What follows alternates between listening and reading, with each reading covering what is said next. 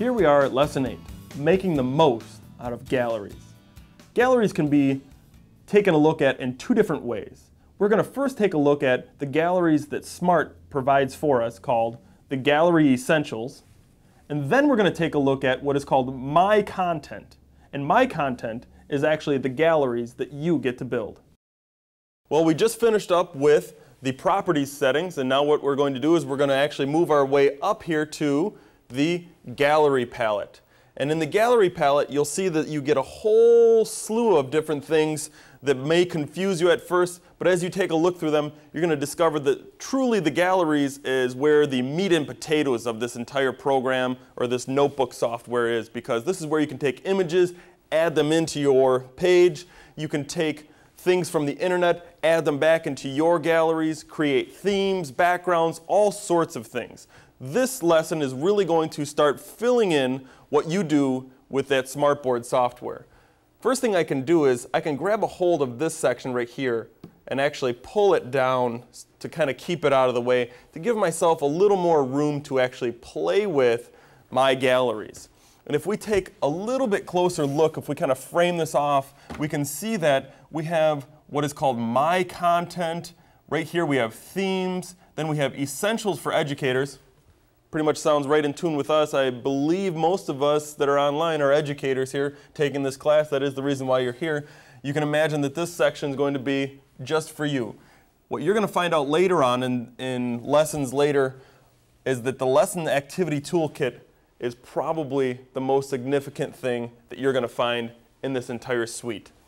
The last thing that we have here is the gallery sampler. We're going to stick with the actual essentials for educators and My Content for right now. I'm just going to hit the little tiny plus button right here, and you're going to see that I have a whole collection of things for educators.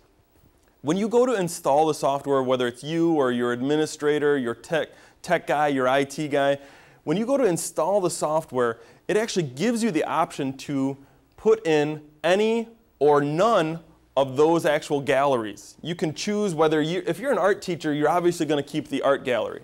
If you're a mathematics teacher, obviously you're going to use the mathematics gallery. But I'm going to encourage most of you to keep a great majority of these, because even within the mathematics category, if you're a science teacher, you'll probably find yourself going back to that math gallery. If you're a special needs teacher, you're probably still going to use some of the geography and the arts, so on and so forth. I think you catch my drift here. But let's just take a look inside one of these actual galleries inside this folder. If you'll notice, each one of these has its own plus button next to it also. Let's go to the arts one. Hit the plus button, and now we have a subsect of that actual art gallery. We've got art, design, and music has its own plus button next to it, but all I'm going to do is hit the art button here. Now you'll notice, let's move down here where we see the art has 25 items in it. It has 25 pictures and backgrounds. I can again take this and pull it up here, and now I can bump this little button, and what it's going to do is it's going to reveal all of those pictures to me. So there we go. Within the art gallery, at this point, I have all of these pictures. Every one of these pictures was not added by me. It was added by the people at SMART. They said, you know what? We think that these are pretty highly used images, things that art teachers would appreciate, and so they give them to us to use. What I'm going to do is I'm going to show you how to take one of these images and pull it over and drop it on your page over here. There are one of two ways that you can actually take this image from over here and slap it into the page. The first and probably the most sensible way, I guess, would be to click on that little down arrow, just like we had with the images and the pages, and we can actually say Insert into Notebook. And if I click on that, boom, it slams it over onto the page for me. I now have the same controls over this that I had over all of my different images. I can resize this, rotate this. I can even tell it to flip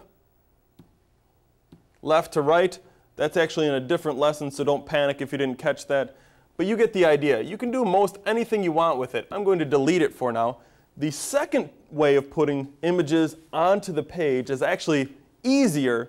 You just may not think of it. Once you learn it, it'll be just fine though.